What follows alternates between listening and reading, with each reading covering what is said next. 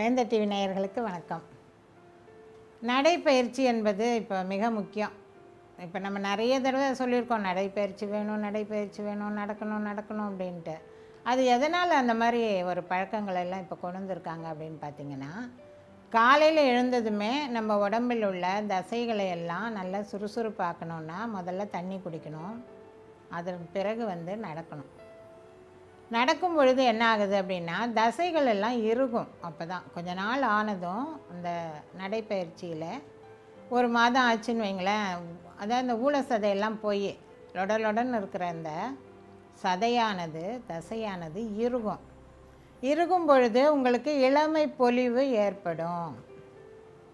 பார்த்தீங்களா, முக்கியமான பாயிண்ட்டை தான். இளமையாக இருக்க உங்களுக்கு இந்த நடைப்பயிற்சி பயன்பெறுகிறது.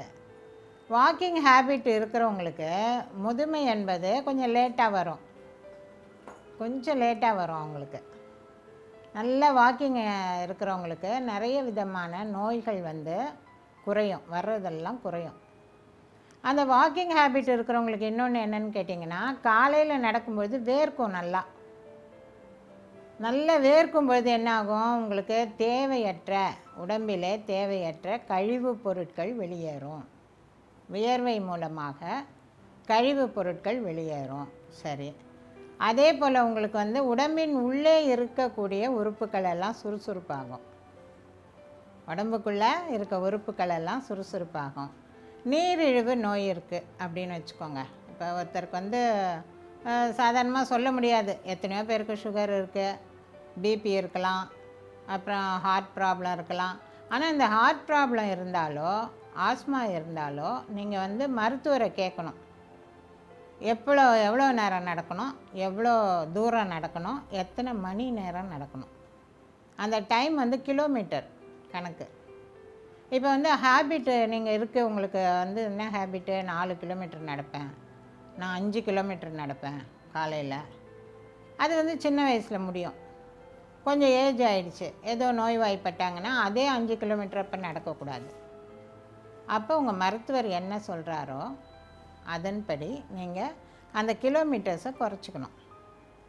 அதே போல் வேகம், ரொம்ப ஃபாஸ்ட்டாக நடக்கணும் அப்படின்னு சொல்லி நீங்கள் நினைப்பது தவறு. ரொம்ப ஃபாஸ்ட்டு வாக்கிங்கை விட மீடியமாக உங்களுக்கு எந்த அளவு நடக்க முடியும் அந்த அளவு நீங்கள் நடக்கலாம். அது மட்டும் இல்லாமல் ஹார்ட் பீட் நல்லா சீராகும் நடக்கும் பொழுது. இப்போ ஒரு மணி நேரம் நடக்கிறோம், அப்போ என்ன ஆகுது, ஹார்ட் பீட் கரெக்டாக இருக்கும். ரொம்ப வேகமாக குடுன்னு ஸ்பீடாக நடந்து ஒரு இடத்துல நின்றுட்டிங்கன்னா ஹார்ட் பீட்டு படப்படன்னு அடிச்சுக்கும். அது சரியான நடைப்பயிற்சி கிடையாது. உங்களுக்கு எவ்வளோ வேகம் நடக்க முடியுமோ அந்த வேகம் நடக்கணும். எந்த அளவு மருத்துவரை கேட்டுக்கணும், அதாவது உடல்நலக்குறைவு இருப்பவர்கள் மருத்துவரை கேட்டு நடக்கணும். அதே போல் இது பிபியை கண்ட்ரோல் பண்ணும். இந்த நடைப்பயிற்சி பிபியை கண்ட்ரோல் பண்ணும்.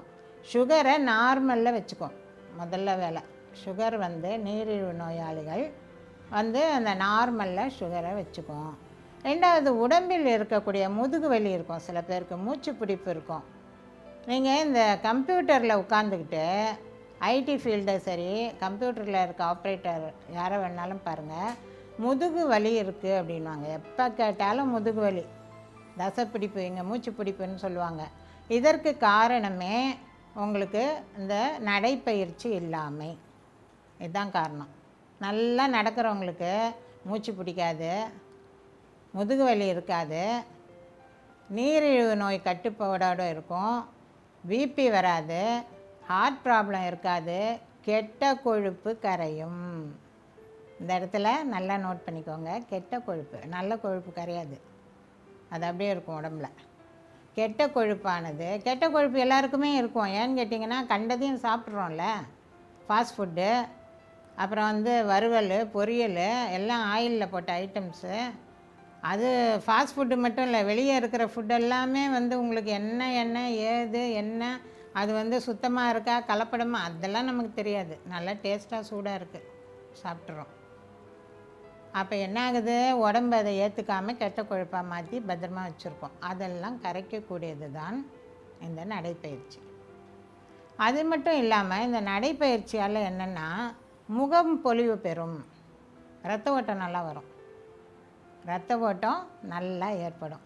கால்லேருந்து உச்சின் தலை வரைக்கும் உங்களுக்கு இரத்த ஓட்டம் நல்லா வரும்பொழுது முகம் பொலிவு பெறும். அது மட்டும் இல்லாமல் உங்களுக்கு வந்து உடம்பில் இருக்கக்கூடிய சுரப்பிகள், நிறைய சுரப்பி இருக்குது நம்ம உடம்புல, நிறைய சுரப்பிகள் சுரந்து தான் ஒரு வந்து ஜீரண சக்தியை ஏற்படுத்துறதுக்கு நாக்கிலேயே இருக்கக்கூடிய சுரப்பி தான் எச்சில்.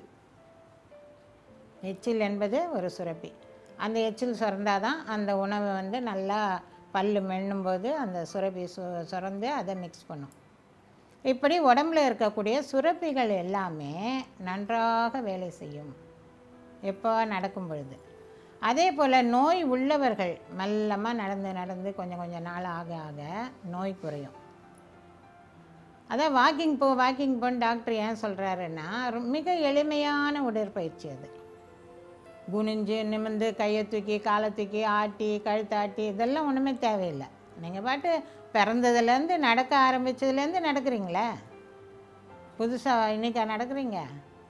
நீங்கள் நடக்க நடக்க நோய் உங்களை விட்டு நடந்து விடும், வெளியே போயிடும், நடந்து அது பாட்டு போயிடும். நோய் எதிர்ப்பு சக்தி நடந்து உங்களுக்கு வந்துடும் உள்ள, நோய் வெளியே போயிடும், நோய் எதிர்ப்பு சக்தி நடந்து உங்களுக்கு வந்துடும்.